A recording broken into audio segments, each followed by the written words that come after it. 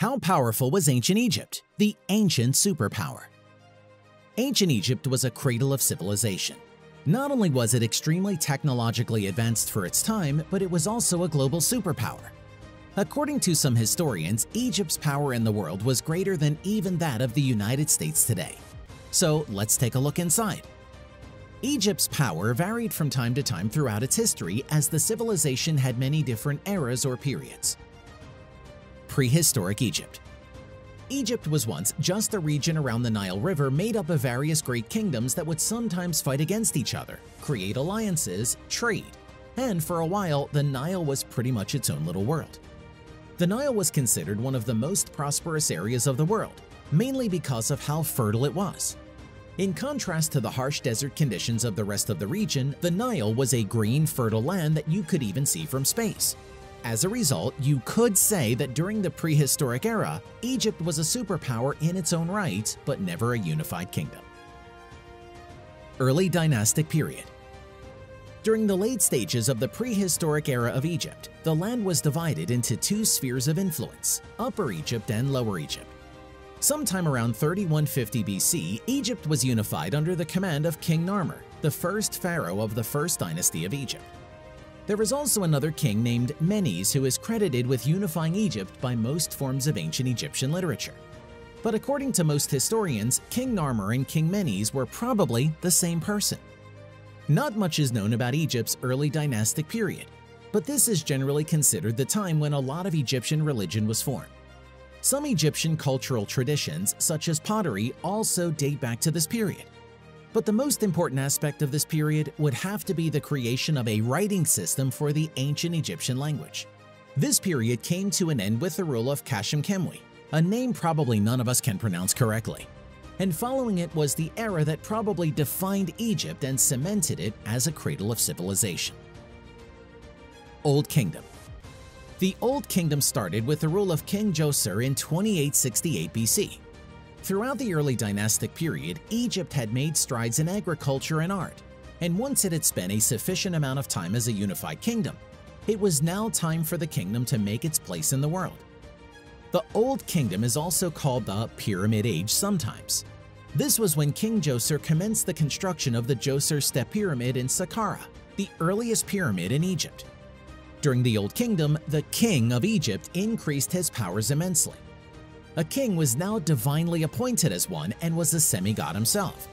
He had the power to command anything now that the grasp of the kingdom on its subjects had increased. As a result, Egypt saw stability and grandeur like no other civilization had seen during that time. Mega projects like the Giza Pyramid Complex were commissioned, making Egypt known throughout the world as the richest kingdom on earth. The Egyptian legal system is also thought to have been established during this time, along with many aspects of Egyptian culture that would continue to influence this region for thousands of years to come. Egypt was, for the first time, the greatest civilization on Earth and an undisputed superpower. The Old Kingdom remained stable in its power and rid over its subjects for the first 5 dynasties that ruled over it. However, by the 6th dynasty, the power of the king had gradually begun to decline in favor of local governors, in an effort to keep the subjects in far-flung regions of the kingdom happy. This caused the central Egyptian government to collapse, and an era of decline struck the former kingdom, and it began to be plagued by an era of violence, famine, and instability, known as the First Intermediate Period. This lasted until 2055 BC. Middle Kingdom. In the midst of all the infighting between various governors and local warriors during the First Intermediate Period, there were 2 main bases of power, with the local rulers of Heracleopolis taking control of the entire Egyptian south, while the Intef family based in Thebes took control of most of northern Egypt. A brutal civil war emerged in which the Intef family defeated the south, reuniting Egypt once again to bring about the Middle Kingdom, and to mark the end of the dark period known as the First Intermediate Period. The Middle Kingdom of Egypt is perhaps most famous for the art that came out of it. Times of more peace and prosperity had once again turned it into the world's largest superpower, with practically no civilization in direct competition with Egypt. Much like with the Old Kingdom, Egypt faced very little threats from the outside world during this period. Instead, there was a power struggle with various local rulers. At one point, the Middle Kingdom became so prosperous that regular Egyptian subjects weren't willing to perform manual labor tasks. So the king at the time, Amenemhat III, imported laborers from the Near East to meet labor shortages. Thousands of Canaanite laborers began to settle in Egypt, and as more and more settled, the Canaanite settlers began to be known as the Hyksos and eventually took control over a large part of the Nile Delta. This marked the end of the Middle Kingdom and the beginning of a second intermediate period. New Kingdom. After the Hyksos took control over most of Egypt, the central government forces retreated to the capital of Thebes, while the Hyksos shifted the capital to Avaris.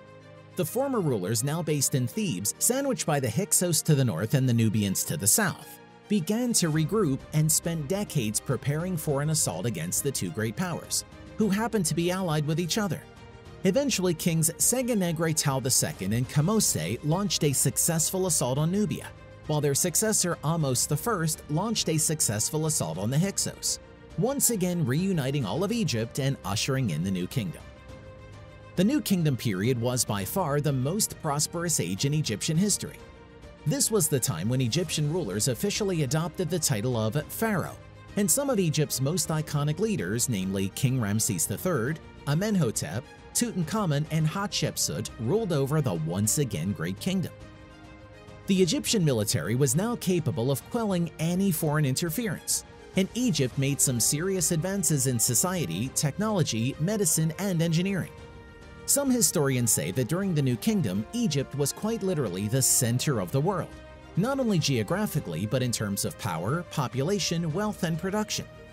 There may have never been a single global power that comes even close to the level of global dominance that was achieved by Egypt during this period, not even the United States or the Soviet Union.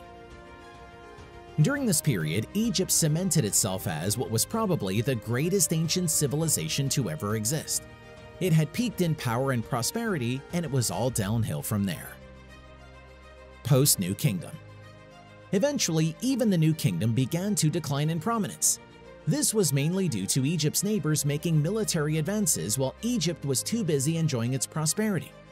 All eyes were on Egypt, and especially its wealth, and foreign powers were keen on taking it for themselves.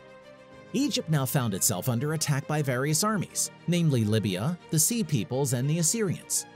Eventually, the three took over various parts of Egypt, and although Egypt also saw numerous military victories during this period, the whole of Egypt was eventually taken over by the Assyrians. Egypt was now an Assyrian vassal state, and other civilizations such as the Greeks had far outpowered Egypt now. The following decades were quite turbulent for Egypt as the Assyrians were ousted with the help of Greek mercenaries.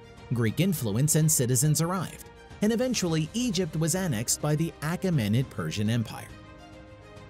Egypt would not see native rule for a long time after this, and it was eventually taken over by Alexander the Great and Ptolemy I, starting the Greco-Macedonian Ptolemaic dynasty. The Ptolemaic era lasted for about 300 years, and it was considered the last true Egyptian empire. Around 30 BC, Roman forces ended up conquering Egypt and turned it into a province of Rome, ending the ancient Egyptian civilization as we know it. The Roman rule would last over 600 years, during which Egypt was Christianized, and ancient Egyptian culture, language, and religion started to fade into obscurity. Finally, around 641 AD, the Rashidun Caliphate took over Egypt, beginning the Islamic era of Egypt that still continues to this day. And that's a wrap for this video. If you enjoyed it, make sure to leave it a like and subscribe to our channel for more videos like this. See you next time.